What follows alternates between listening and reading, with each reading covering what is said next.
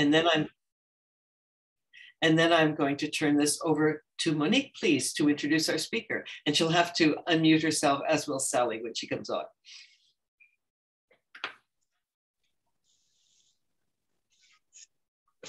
Shall I start? Please. Okay.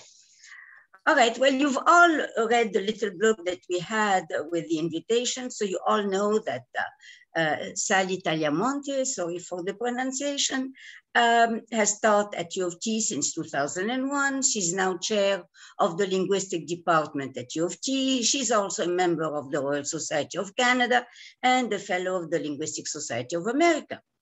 You also know that she does research in social linguistics, that she has published 6 books, and is the editor of a series published by Cambridge University Press. Okay, so I thought this was impressive enough, but I had not spoken to and so on. I wrote to Sally and asked if she wouldn't mind, sparing a few minutes with me on the phone, and she kindly accepted. She told me that I was the first person ever to want to talk to her before introducing her, which I found strange, but I did. And I'm glad I did, because the first thing I discovered is that Sally is a lovely human being. She's not just a scholar. And then I read her CV, which she sent me, and it's 80 pages long, and it doesn't have any blurb, it just lists. So I'll give you a sample, a very short summary. The honors. In 2018, she was considered, and I'm quoting, one of the 39 women doing amazing research in computational social science. Her research grants take 3 pages.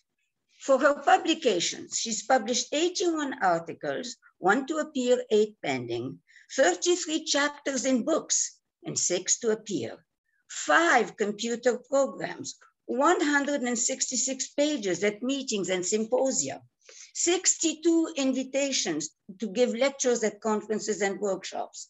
She's given lectures at 56 lectures at university, and she found time to do what we would call in our field community work. She went out to high schools all over Ontario to talk about linguistics, 30 schools in all. Radio interviews, podcasts, I can go on and on. She supervised 20 MA theses, 12 PhDs. She's external examiners of 6 PhD dissertations in Europe, and I didn't even count the committees. After reading all this, I really wondered if she has time to sleep, and maybe she doesn't. But I do know that she found the time to raise 5 kids. So I find this quite amazing. So you can see that we are very honored to have her as a speaker. And like all of you, I'm really looking forward to her talk. Thank you. If you would unmute yourself, Sally, and come on. So that was lovely, Monique. Thank you so much for that introduction. And I'm going to share sound and now share my slides. And hopefully do you see them yet? Oops. Make sure this works. There we go. Hopefully that will come up. There we are. So good afternoon, everyone. I'm happy to share this afternoon with you to tell you about my work in Ontario. And this talk is called Soakers, Slimes, and Other Expressions, including Ontario dialects in the Oxford English Dictionary. So I should have just said g'day, eh? Because if you go up north in Ontario and you go into Tim Hortons or any restaurant or gas station, people will say g'day. And sometimes they might even say g'day, eh? I want to begin very practically by playing you a story. And one of the things that is my absolute pleasure to be able to do as a language scientist is to also have certain aspects of my work involve anthropology. And part of that anthropological work is to go to communities and talk to people, talk to strangers who tell me stories about their lives. And in this story, I'm going to ask you to wonder where, how, who is this person? There's three people share sheep in the area, and the fellow says, I'd like to stay in your own area type deal. There's no point in crossing paths to go into somebody else's territory. You keep yours and I'll keep my area around here. Word travels ahead of you. And I was at a place in his territory, another guy's territory. They phoned up, wanted sheep clip. So I went up, made the date to go. I said, there's something radically wrong to this guy. What do you mean? Well, there's a sheep shearer in the area. What am I doing here? So the old guy took me down the barn, looked out through a barn window, and he says, see that barn away over there, eh? Yeah, that's where he lives. And that's where he'll stay. Just like that. So now I've had that job ever since. Yeah. They must have had a disagreement or something. Yeah. There's three. So I played it for you without the transcript so that you could really just listen to this fella and how he's telling you the story about something that happened to him in his life. And this is the transcript. All of the materials we collect in the field, we transcribe with orthographic transcription. And then it is basically a digital database that we can work with in our analyses. Now, one of the things I want you to think about is, having listened to that story, and I'm quite willing to play it again if you would like me to, what do you know about them? Can you tell their gender? Anybody? Yeah, nodding heads. Yeah, it is a guy, a fella. Can you get an approximate sense of his age? That too, right? Like, this is not a teenager, and it's not someone who's very elderly. Now, it's going to get a little trickier. Where do you think this man was born? Anybody got any? Maritimes.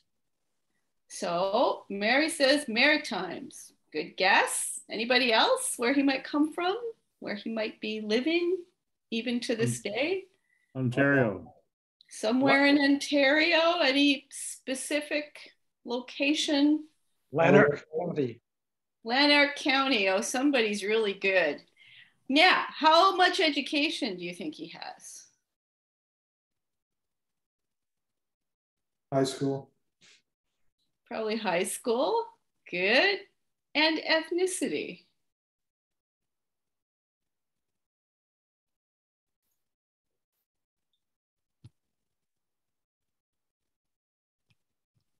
Well, you see what I'm getting at.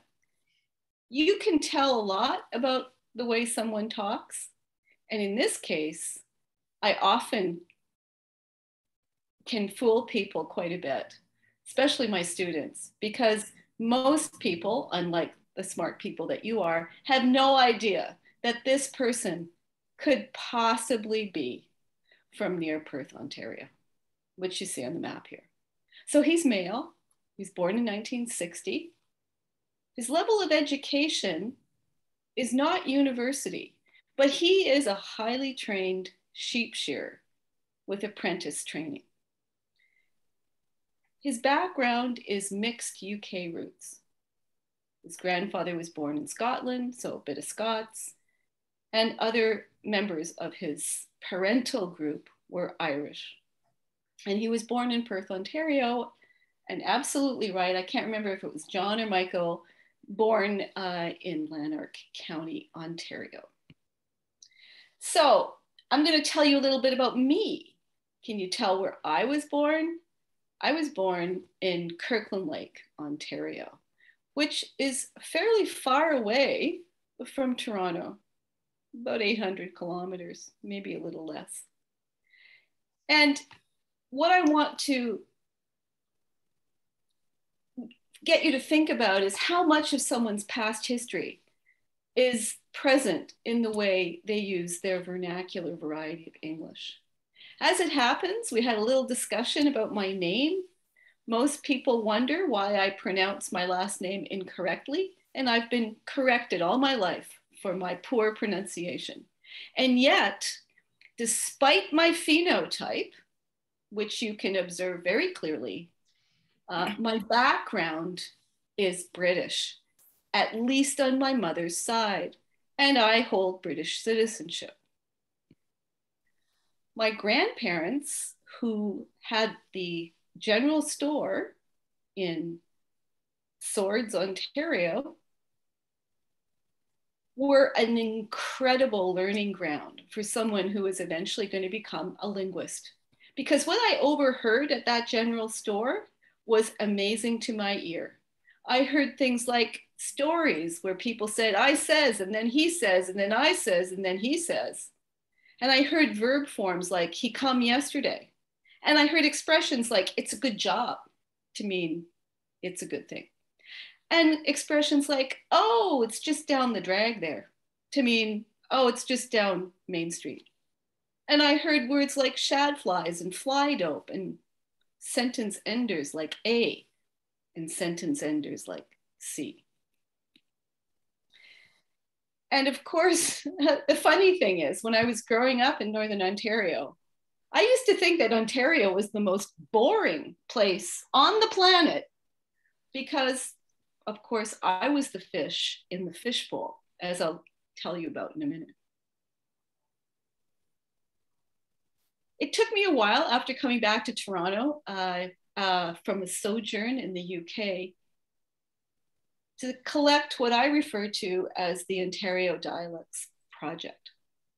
And a lot of people ask me, well, you know, why is that so unusual that you would study Ontario dialects? And I tell them, well, I used to think it was pretty boring to study Ontario dialects. But something happened one day in an undergraduate class at the University of Toronto. As I, and probably you, typically do in an undergraduate class in a large lecture room, is you tell your students stories to help them embed learning. And I was telling my students a story. And I suddenly realized as I looked at the class that they didn't really understand the punchline of the story. As it happens, I had used a word that they did not understand. And we'll come back to what that word was in a minute. But at the moment when I realized they didn't understand the story because they didn't understand the punchline, because I had used a word that I thought everybody knew, I realized, wait a second, dawning on me with one of those eureka experiences, I just used a word from my background that nobody in this room knows. And at that point, I realized one of the things I really must do is go up north and see what I can find as an anthropologist, as a linguist, and as an analyst. And so I did. I've been collecting data, stories from people born and raised in communities across Ontario since about 2003. I go to lots of places, mostly small towns like Almont in Lanark County, which clearly some of you have been to, or Kirkland Lake, Ontario, which is where I was born, or Middleville, or Beaverton.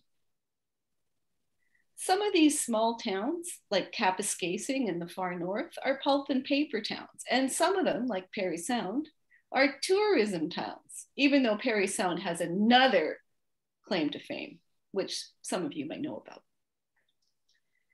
And I created, with the help of the IT department at the University of Toronto, the Ontario Dialects website as a front-facing, public-oriented website where people could tap in to the kinds of words and expressions that are found in Ontario that may not be part of the variety spoken in Toronto or a part of standard English. And the other thing that I have been very fortunate to be able to do is to collect legacy recordings everywhere we go. And I usually take students, except for the past 2 years, on a field trip in May And I take a small group of students and we go to small towns across Ontario. And at just about every place I go, somewhere in the library, in the archives, in the museum, there's a dusty old box in the basement with cassette tapes where people in the 70s, sometimes even earlier, collected stories from elderly people in the community. So in the Ottawa Valley, I'm very privileged to have the Ian Pringle and Podolsky materials that they collected in the early 80s. I have material from the Tay Valley, from Belleville, from the Cobalt Mining Museum, from Kirkland Lake, and especially from John McPhee's work in Parry Sound. The Ontario Dialects Project, as I call it, is a project of documentation. However, as a linguist, one of the most important things I'm interested in my research is how languages change. How do systems of grammar move through the currents of time? And how can these materials show us the range of changes that are in progress across the 20th century in English as it's spoken in Ontario? We know from sociolinguistics that language changes for any number of reasons, but there are both linguistic internal motivators for linguistic change, as well as external factors that impinge on linguistic change, like the difference between whether you come from an urban center or a rural community, and the relative proximity of those places to, for example, the mega city of Toronto or the GTA.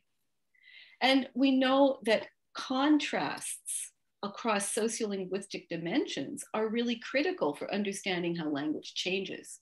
So if you come from a place that has a small population versus a large population, how much language contact has there been in that place? Whether the social networks in the community are dense or whether they're loose. The amount of community shared information and the contrast between high versus low social stability. For example, the boom and bust economy of northern mining towns compared to manufacturing in the South. And underneath it all, as an analyst, as a linguistic scientist, there is grammatical change going on. But instead of focusing on the details of linguistic analysis in this talk, what I would like to do is bring to you some of the joy I get from studying language by playing a little game with you about the words that are in the Ontario Dialects Project. And this is where I come to the Oxford English Dictionary. I don't know about you, but I think the Oxford English Dictionary is about the most amazing source that we have as people at the University of Toronto. I can just log in and I can find out about words in the history of the English language. Now I'll tell you a little story. Not too long ago, before the OED project got going, I happened to be in Japan, and the editor of the Oxford English Dictionary was giving the keynote address to kick off the conference. And what he presented were the Japanese words that are found in the Oxford English Dictionary, which made me wonder, wow, if there are Japanese words in the Oxford English Dictionary, how about Canadian words? Are there any Canadian words in the Oxford English Dictionary? Because of course I'm looking at the Oxford English Dictionary all the time, but I never really thought to say, well, is this word Canadian? Is this word from Ontario? Where's this word from? Is it Canadian? Does anybody want to guess how many words in the millions, I don't know how many words are in the Oxford English Dictionary. It's got to be hundreds of thousands. How many words are labeled Canadian? Anybody want to take a guess? We've got some good guessers in the audience, I know that. Nobody wants to take a guess? Okay. Well, I counted 40. There are 260 words in the Oxford English Dictionary that say they're Canadian. Well, you know, someone who's been studying Ontario English for a very long time, I was really disappointed.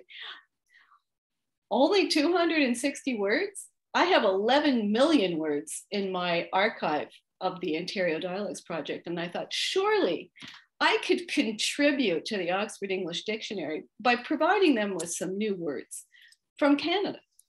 And so I went up to the editor after the talk and I said, hey, how would you like to have some Canadian words in the Oxford English Dictionary? And of course, he was very excited by that prospect. And we embarked upon a project where I would track down the words, give them to the dictionary, and they would decide which of them could be put into the dictionary. So between myself and my research assistants, we went through all of the words as best we could. And this was just a preliminary step. And we labeled these words for whether they were not in the dictionary.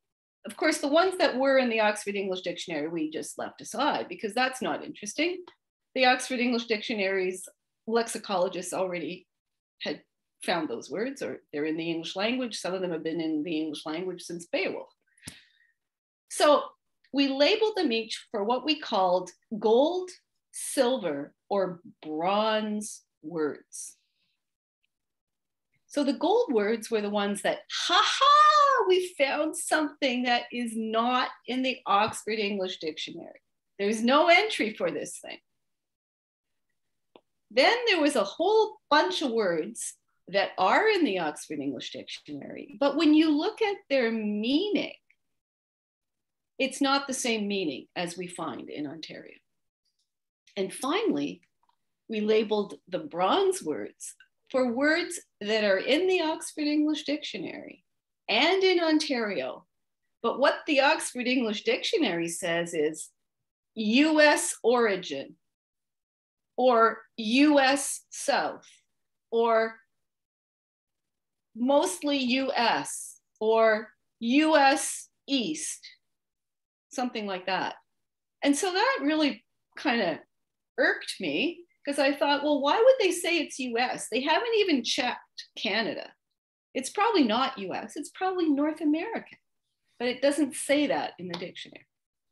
So what I'd like to do is play this little game that I hope will be fun and also underlyingly relevant, and that is to take you on a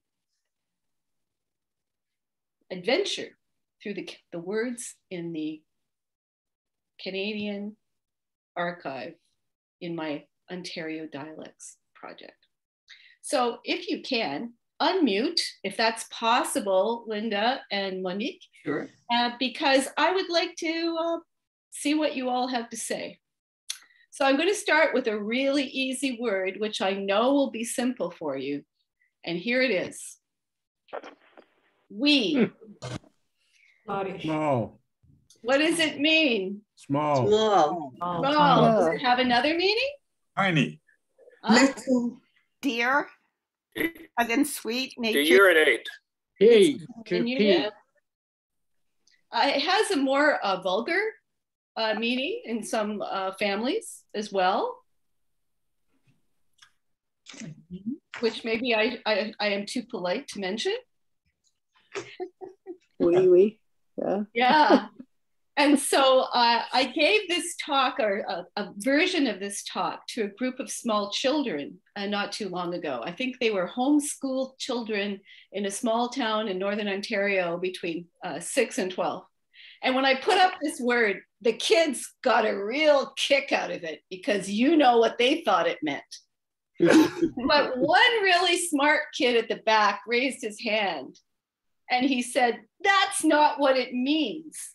And I said, "Well, what does it mean?" And he said, "It means this. It's something I play on my video constantly." And I thought, that's a smart kid. Come on to the University of Toronto and study language with me someday. Okay, so I'm going to go to the next word. And this is the word. This was the word. It was like the tip of the iceberg when I told that story in my undergraduate class, that fateful day. And I told the story about a soaker. So before you start telling me what you think it means, it could mean a soaker system, which is something that you, or maybe I, because we might have back gardens or backyards that we like to grow things in. It could be a soaker system, right? Because that's something that's a soaker.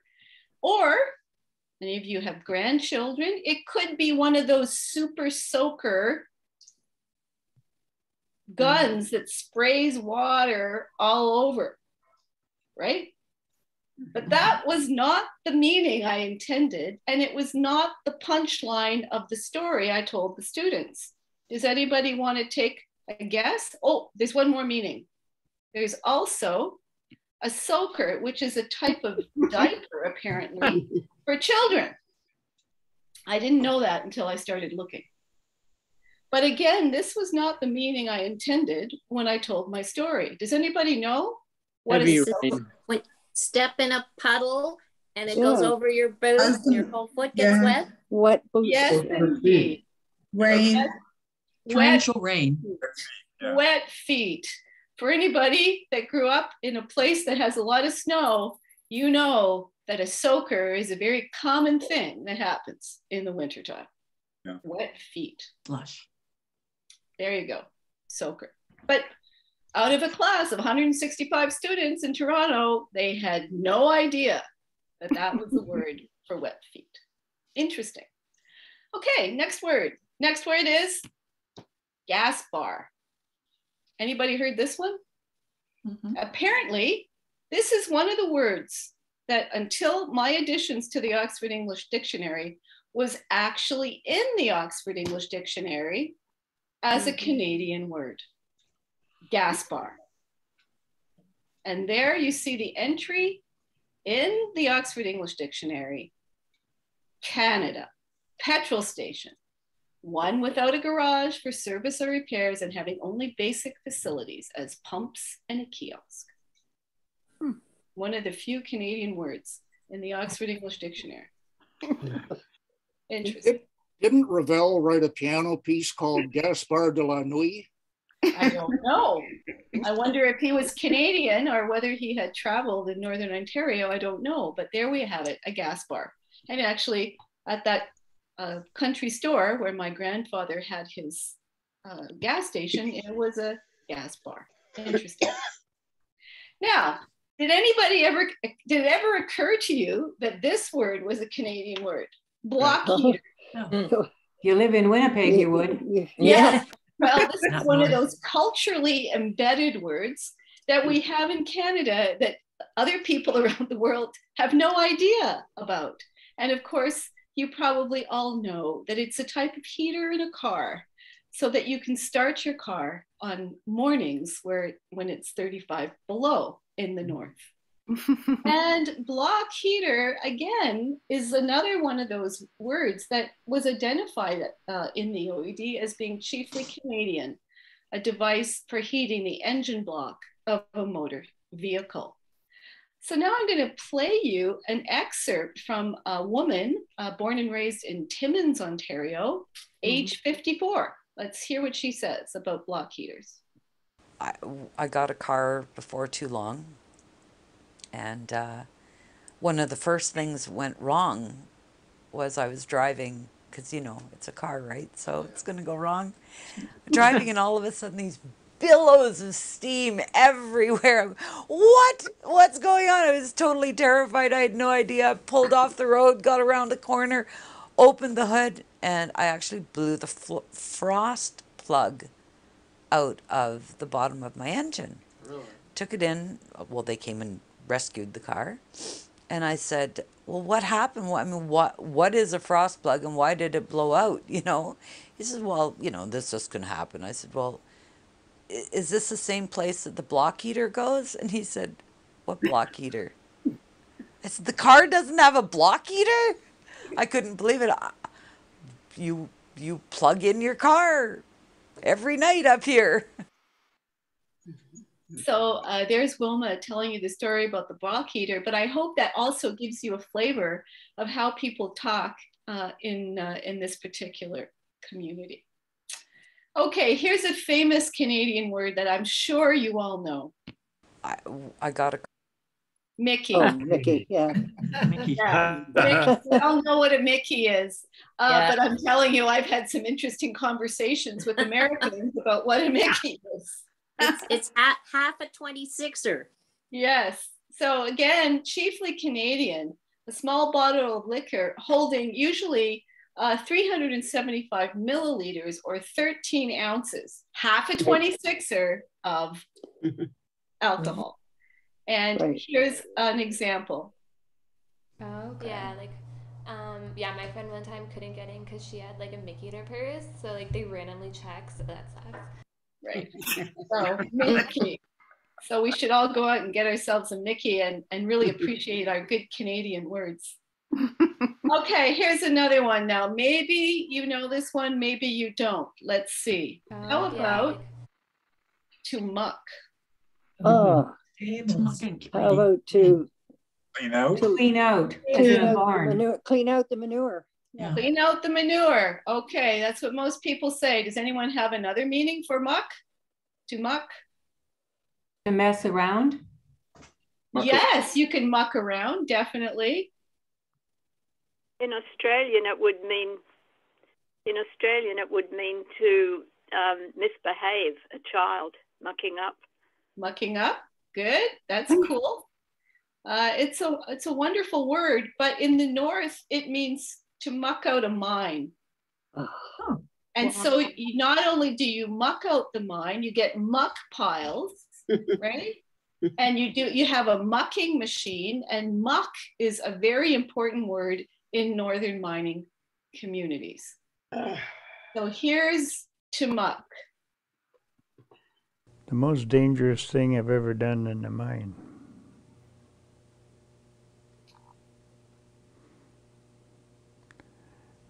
Taking down loose ground in front of us.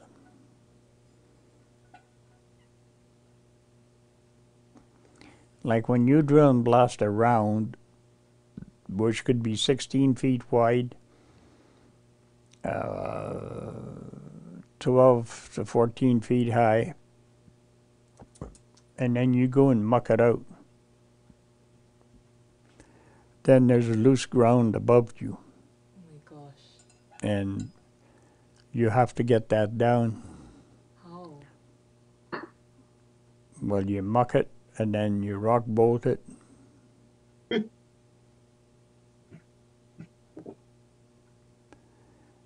You muck and you rock bolt, and you screen, and you can even shotcrete where you spray cement up into the screening. There's all kinds of ways of doing it now. So you can see mucking is not a particularly pleasant task, but it's a very common word in the North because there's so much mucking going on. The most dangerous thing. So here's another word, maybe you know this word, keener. Oh, yeah. Sit in the front row. Exactly. But interestingly, this is not a word with that meaning that appears in the Oxford English Dictionary. It means it's something completely different there. Keener.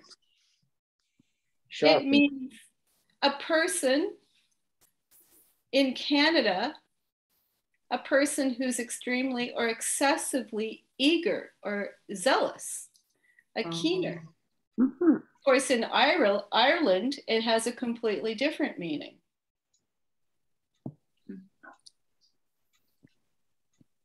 So let's hear. You mean like wailing? Yes, wailing at a funeral, indeed.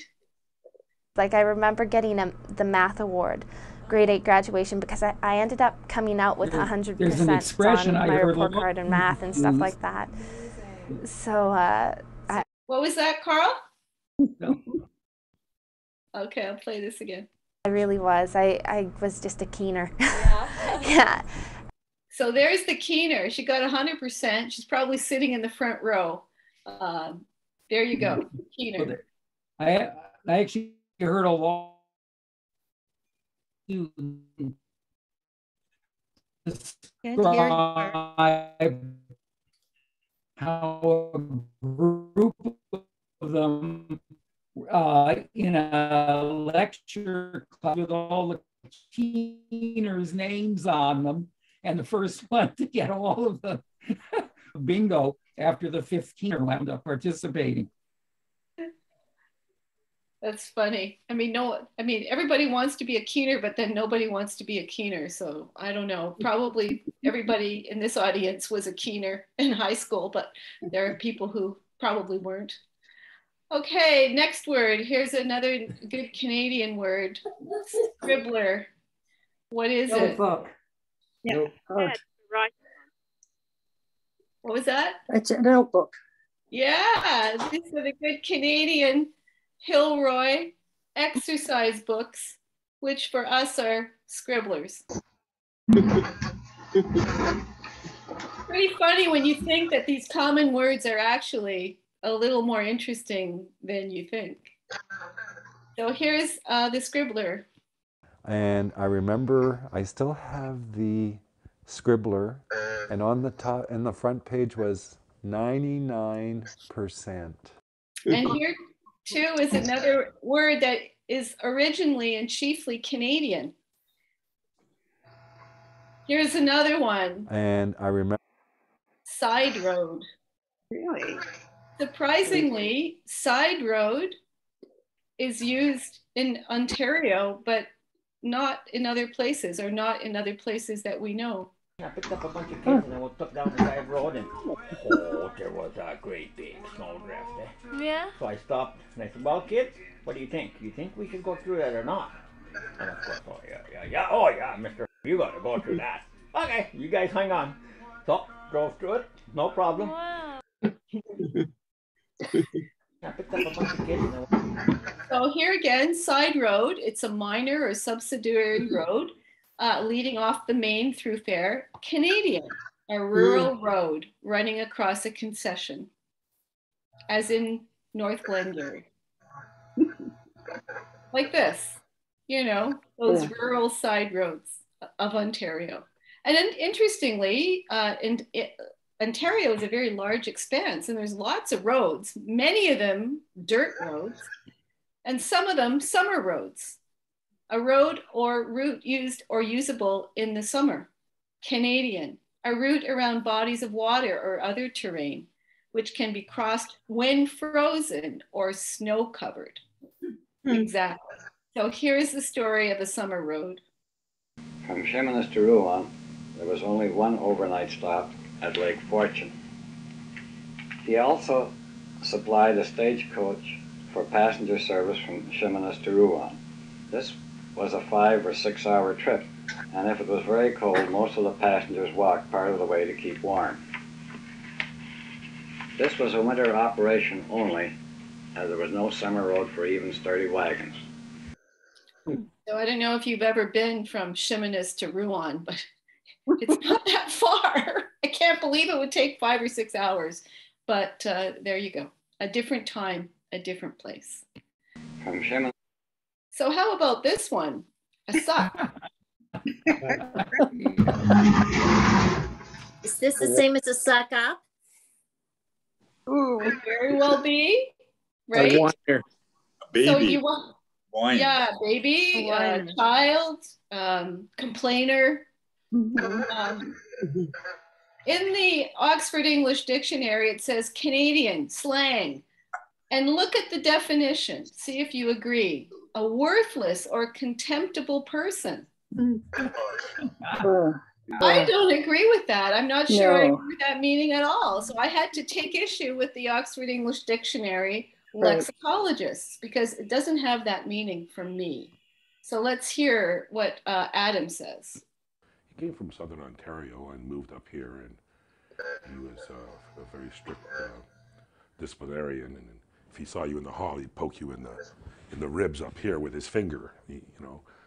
And no, I was a good kid. I didn't bend the rules too much when I was younger. I was a suck. So this guy is not contemptible at all. He's just a little suck, right? Yeah. So interestingly, you know, the Oxford English Dictionary is going to have to add a new meaning to that word. Now, sorry, what was that? I think it was goody two shoes. Yes, a goody two shoes, Michael. That's exactly right. I mean, I think there's a difference between this person who's a goody two shoes because he sucks up, and a person who sucks at something is a person who's really bad at something. Yeah. So the contemptible part seems to be the second idea. The meaning of not very good at something. Yeah, I really suck at that. And the interesting thing about that is that there's been a lot of a semantic extension in that word. So if you look at suck and you look at all its meanings, the meaning of being really bad at something and to suck at it is actually a development that occurs across the 20th century. So interesting word, lots of meanings. But this is a verb. When you say to suck or suck up, Yes. isn't like a suck. So it could have a different meaning, whether it's a noun or a verb. That's right. That's right. You can also say that something sucks, meaning that it's something you don't want. That Exactly. you don't. It's a job you don't like. If any of you are interested in the word sucks or suck or the word noun, there's a paper on this in the journal American Speech, where Ron Butters has detailed all the different meanings of suck and how it has changed over time. Okay, I'm going to show you in the last bit of this talk. I was told not to take too much time so we could have more fun talking to each other. I want to show you some other words that have turned up in the Ontario Dialects Project that you might know. He came from Southern Ontario. Do you know what stumpies are? No. Cigars. Ah, there's a meaning I hadn't thought of. Well, in an area of the country where you get a lot of pulp and paper, there are stumpies a lot of the places, which are the stumps that get left behind once the forest is cleared. And here's one of my favorites, muckety muck. It would be good in a children's song. Muckety muckety muckety muck, muckety muckety muck. Exactly. Isn't this an important person? Exactly.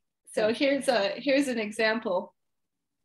The guy who owned it was absolutely tyrannical fellow who used to throw things at the staff. Really? And he's a muckety muck at the CBC right now. So. So when was the last time you heard that word in the wild? Email me next time you hear it. I'd love to hear that word. Okay, here's another one that's very typical of the North. The guy who places a rink rat. Oh, rat, yeah. Oh, yeah. Yes. So in Canada, that's a hockey player. Hockey, yeah. Somebody who's at the hockey games a lot. He never leaves. Yeah, I know. When I was a kid, that was the only place you could go to hang out. So we were all little rink rats when I was an adolescent. Right. But here's a happy one to end my talk on, and that is bush party. It's having a few bottles of drinkables out in the bush. Exactly. In the trunk of your car, everybody pulls up in a clearing and makes a fire and has a bush party. Yeah. Yeah. And when I take students on field trips in the North, I always make sure we have time to talk and debrief, get together around a fire if we can, and talk about the amazing things that language has showed us from the North. And it's often the case that on our trip back to Toronto, many of the students have appropriated a lot of this new lexicon and ways of speaking before they get back to Toronto. But that's the fun of it, of course. So please feel free to visit my Ontario Dialects website. And I'd like to thank the funding agencies that have provided me with the funding to do all this great work across Ontario. Thank you very much, everyone. And I appreciate your suggestions, input, and attention. And I'll stop sharing now so we can talk more about the marvelous variety of English in our own locale.